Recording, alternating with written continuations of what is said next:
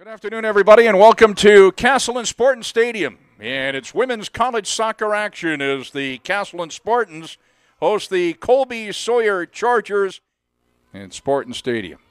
See if the Spartans can get something going here at the very beginning. Here's the header, and they score right off the corner. And the Spartans take a 1-0 lead. That is about as perfect as you get. It looked like Mallory Costello on the goal.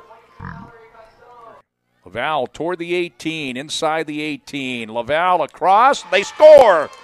Beautiful play. That was Coburn there, and that ties it at 1.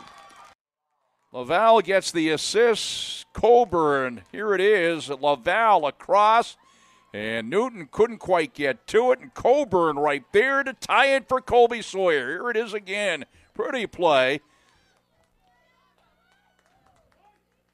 Final game coming up this weekend. All the way in, the header, and no. Out toward the 18. Cross, and almost Kaylee Newton with it for the Spartans. Long shot, and there is Shea Spencer.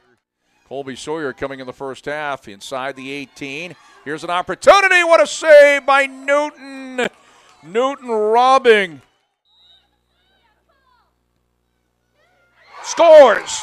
And Colby-Sawyer takes the lead 2-1.